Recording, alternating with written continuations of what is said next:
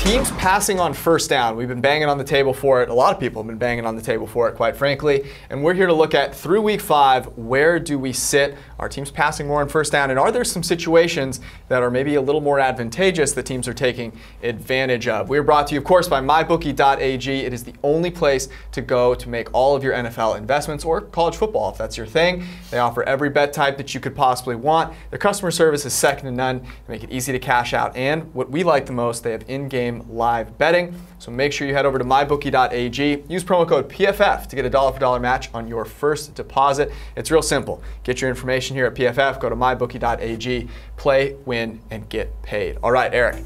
Let's start with just passing on 1st and 10 in general. Something that we know to be more efficient. Your EPA, your expected points added per play, how much you improve your probability of scoring on a given play. It's just simply better to pass on 1st and 10. Yeah, more than 50% of first down passes are successful. There's more than zero expected points on those plays, right? It gets you closer to scoring, whereas running the football gets you further away.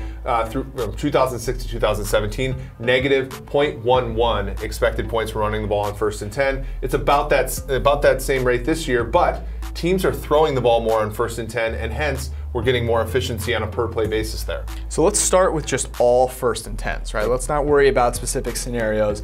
Last season, or actually from last season all the way back to 2006, teams were passing on 1st and 10 about 50% of the time, so about half and half, despite the huge boost in efficiency that passing on 1st and 10 gives you. This year, what's it at? Yeah, it's just above 54%, so it's representing a 4 to 5% increase in passing the ball on 1st and 10, and we're seeing an increase in efficiency on those plays too. 0.07 expected points added versus 0.02 for previous years. So we're not only seeing it more, we're seeing it better. Okay, so let's move to a scenario now that I think is interesting. Yeah. You are on 3rd and long, say 3rd and 7 or more. You convert, you get your first down. Maybe you go no huddle, whatever you do, you're now in this new 1st and 10 situation. And the question to you is this: are teams changing their strategy at all? Are they going a little more pass heavy, having just converted that 3rd and 7? Yeah, I think we wouldn't be able to detect this with the naked eye, but we are seeing over the course of the PFF era, teams prior to this year were running the ball marginally more on first downs after 3rd and 7 or more conversions via the pass. And it makes some sense, right? The quarterback's a little tired. He just had to scan the field and make a huge conversion. But we see 48.7% of plays were passes after those conversions. And it's not that runs are more efficient in those areas, it's not that passes are that much more inefficient, but we are seeing teams sort of pull their chips back after they win a hand. This season, 58.1% of those plays are passes. Teams are doubling down on their passing efficiency after converting long 3rd downs.